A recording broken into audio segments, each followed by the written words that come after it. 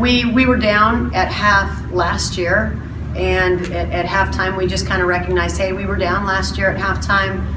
We're down this year. We can still come out and get a win. We changed our defense a little bit, which I thought our kids really bought into that and created some turnovers. And before you knew it, we were back in the game. We felt like in the first half we maybe had some unforced turnovers. We maybe fouled in ways that we shouldn't have fouled. And so I feel like coming in the second half, we felt better about that, like that's in our control. I just thought Boise's a great team.